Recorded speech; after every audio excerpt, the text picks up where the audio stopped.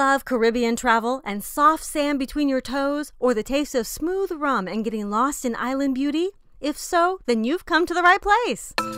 Welcome to the Caribbean Castaways Podcast. You are about to embark on a journey where you will learn about everything the Caribbean has to offer, from the best beaches and places to stay to the best restaurants and things to do. Everything you need to know to get the most out of your vacation and become a salty Caribbean castaway. Ladies and gentlemen, please welcome your hosts, Caribbean travel bloggers, Rum Shop Ryan and Castaway Crystal. Hello, Castaways. Welcome back to another edition of the Caribbean Castaways Podcast. Castaway Crystal here. I'm back and my voice is back. Sounds so much better. So much better than last week. I mean, it still cracks here and there, but I can at least talk and not be completely coughing sounding into the under the weather and scratchy voice. So I'm back. Thanks for having me. And next to me, as always, Rum Shop Ryan. Hey, Castaways. I hope you are well today. If you don't know who we are or what we do, we are Caribbean travel bloggers. And we are here to help you have the best Caribbean vacation possible. And we do that through travel tips and videos, blogs, and this podcast right here. And actually, it's just been Crystal and I on the first 5 podcasts. We are on podcast 5. We're on number 5 already. It's going fast. That's right. So we are going to start to introduce some interviews with some people down in the Caribbean. And it's going to be super fun. We're going to hear from the locals and from the business owners and what makes their property, their charter, their hotel so good. So we want you guys to get that information firsthand. Yeah, we can't wait to get those started. That's right. So like we said, this is episode 5, and we're going to be talking all about some rules and unique laws of the Caribbean, some things like etiquette and things that will definitely help save you some embarrassment, some headaches, and probably a little bit of cash. Yeah, definitely. No one wants to be an annoying tourist when they go on vacation. It's good to know the ways of the land that you're in, to know how to be polite and proper etiquette. And also, nobody wants to be behind bars and get arrested and get fined. You want to save your money for the fun things for your trip. Beach and bars. Not get arrested. That's right. So that's what we're here to help you. All right. So the first one is a given, and it is a act in being polite. So anytime you walk into a place, a restaurant, meet a person, always remember to say good morning, good afternoon, and good night. Even say good night when greeting somebody, like if it's 7 or 8 o'clock and you're meeting somebody at the restaurant, say good night, how are you? It's just something that everybody does. It really helps things move smoothly. I've actually made this mistake because I am always in a hurry, it seems like. I really need to learn how to slow down. Crystal says, Ryan, you're in the islands. Slow down. Yeah, he's really hard to get on island time. It's like he loves the islands, but he's like, go, go, go. It takes me a good 5 or 6 days to get on island time. So the one situation I remember, we were at Belongo Bay Resort there on St. Thomas. And I walked into the restaurant there and I go, I need a table for 4. And the hostess there goes, good evening, how are you? And I immediately felt, 3 inches tall and super embarrassed. So obviously, I am so sorry for my manners. Good night, how are you? And things went a little smoother after that. Right, yeah. Things will definitely go a long way and a lot better for you just having the proper etiquette of just saying good morning, good afternoon, and good night. And even like sometimes just saying hi just really isn't enough. And I still get in that mode because I'm just like, in the States, you're like, hi. And I'm like, hi, good morning. Hi, good afternoon. Like, I'm kind of a spaz. Yeah. But you just, you good, know, you good want to. Good morning, good afternoon, and good night. You want to do it right. And, when you do that, it goes a long way and they appreciate it. They really do.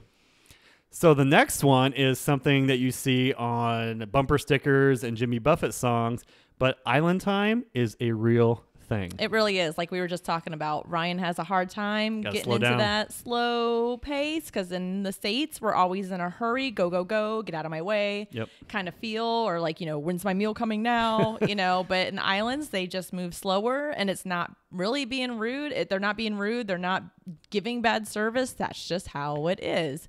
Yeah. So if you're used to like a server coming up as soon as you sit down at the restaurant, that's not always the case. That's absolutely correct.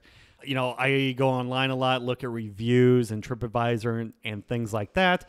And a lot of times I see these 1 and 2 star reviews on these restaurants and things like that in the Caribbean. And it's from people going, I wasn't greeted for 10 minutes, or it took 30 minutes for my meal to come out. The service was so bad. I'm like, I actually feel so bad for the restaurant, because these people probably don't know that island time is a real thing. They're in a New York minute. They're not doing the Caribbean minute. Right. And so always remember, island time is real. Right. Slow down. Slow down. Don't be in a rush. Enjoy the scenery. Enjoy your company. Just enjoy being on the islands and not being at work or in your normal routine.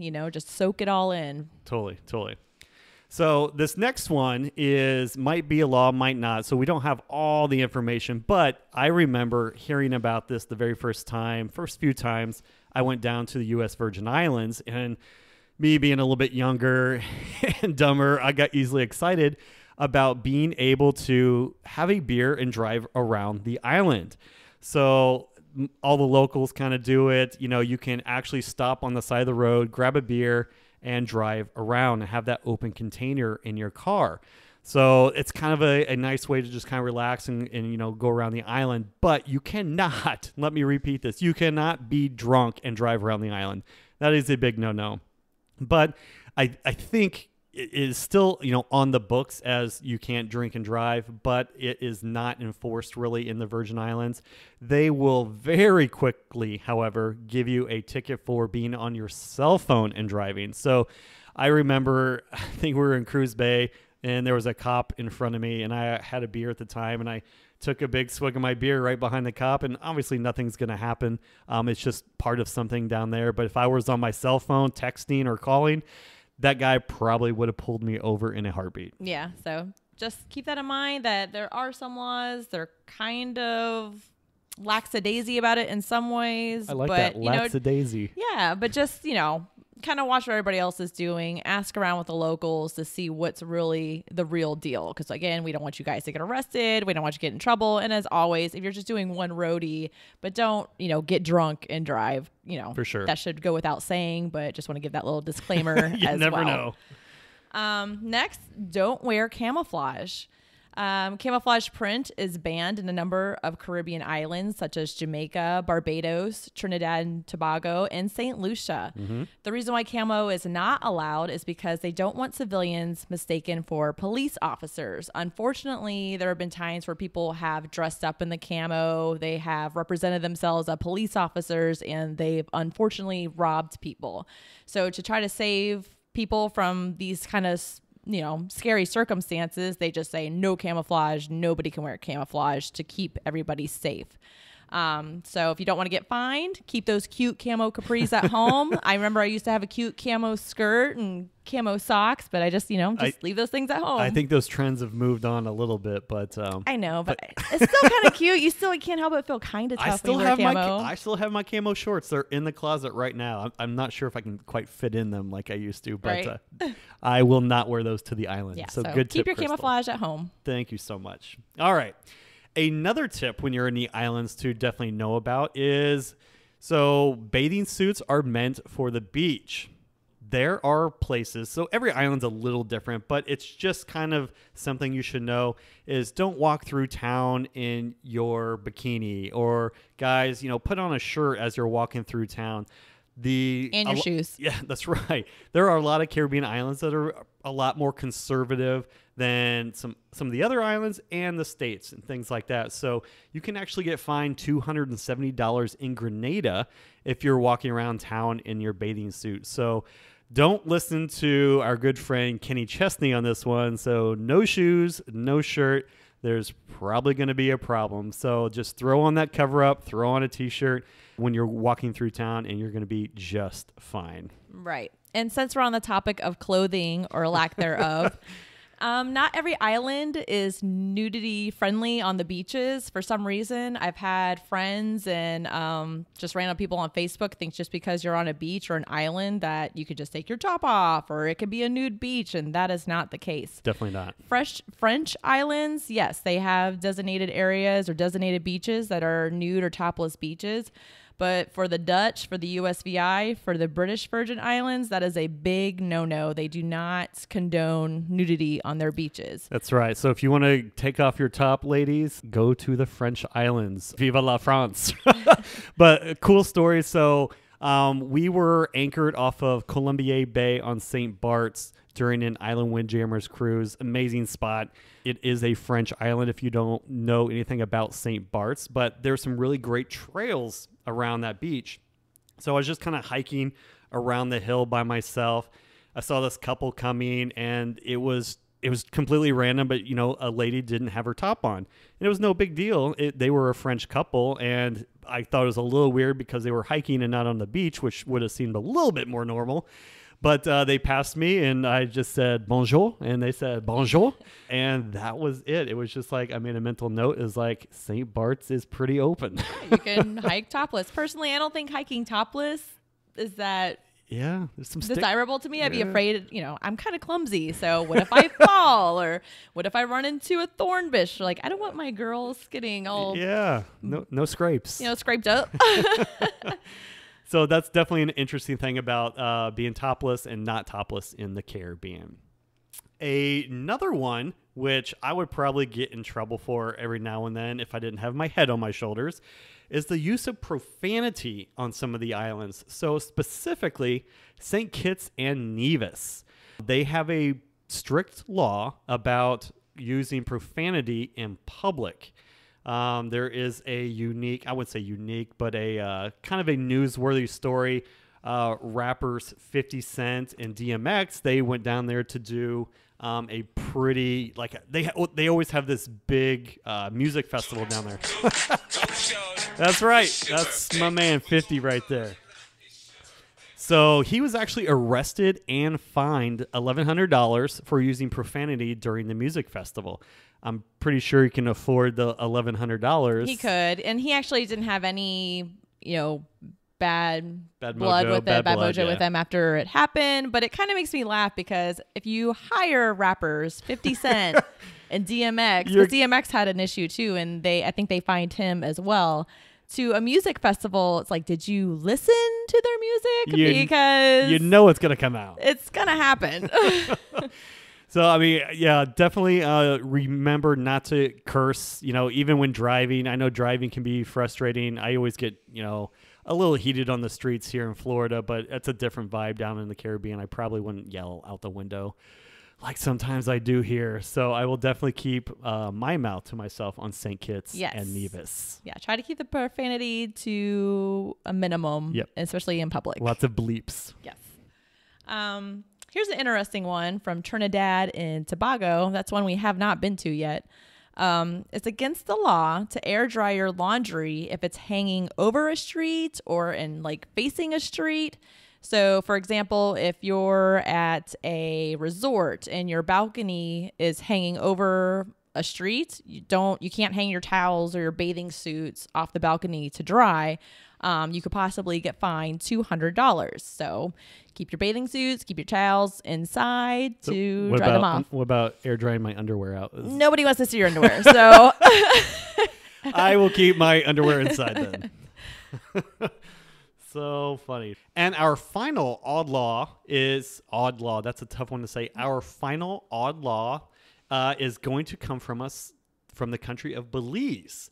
So the Ministry of Agriculture and Fisheries has implemented a kind of a funky law that requires everybody on a boat to have a sport fishing license. Even if you're a young child or a grandma who does not intend to fish, or even if you're just on a charter snorkeling and you have no intention of fishing whatsoever, they actually require you to have a fishing license. So, weird part, if you are actually fishing from the beach or on land, you do not need a fishing license. So only if you are fishing from a boat, or if you're on a boat. They probably don't know what you're doing out there, so they just say everybody needs a fishing license. So I thought that was kind of a unique one as well. Yes. So there you go, castaways. You've just learned 8 new laws to keep you safe, avoid getting fined, and stay travel savvy when you're island hopping in the Caribbean. That's right. Thank you so much, Crystal. Castaways, we would love to see you rocking some Castaway swag. So if you didn't know, we actually have some Caribbean Castaway koozies and stickers and things like that.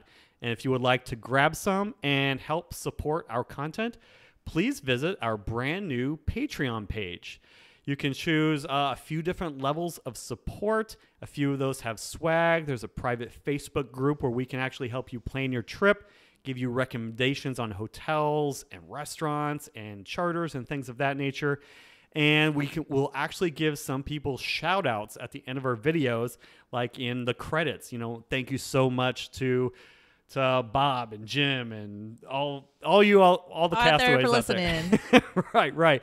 So definitely go check the link out in our page if you guys want some swag and to kind of join this exclusive club of the Caribbean Castaways. And as always, please let us know how you're listening today. Take a quick screenshot of the podcast player that you're using. It might be Apple Podcast or Google Play or iHeartRadio, but take a screenshot of that and then go to Instagram, find us on there, and then send us a DM of that screenshot, and we would love to send you a personal thank you, guys, and we will even share it in our Instagram stories because we love giving you guys props because without you guys, we would not be We're just talking to ourselves. Yeah, so we really need you to listen. We would not be doing what we're doing. So thank you so much for your support. And thank you for listening. Yeah, thank you again. And if you like what you hear today and love Caribbean travel, then please subscribe and leave us a review on iTunes. We would be so appreciative. And if you want more Caribbean travel, head on over to our CaribbeanCastaways.com or our Caribbean Castaways YouTube channel to get even more Caribbean island adventures. That's right. And if you didn't know, she said CaribbeanCastaways.com and not RumShopRyan.com. So yeah, that changed. The switch did happen, guys. So don't be confused. We are still Rum Shop Ryan and Castaway Crystal, but I just thought that the domain name should change. So we are now CaribbeanCastaways.com. I kind of like it a little better. Yeah, it's more of an us thing and not a me thing, which I absolutely agree with. So thank you again, guys, and cheers. Have a great afternoon. Cheers, guys. See you in the islands. Or day, or morning, or night, wherever you are. Bye, guys. Bye.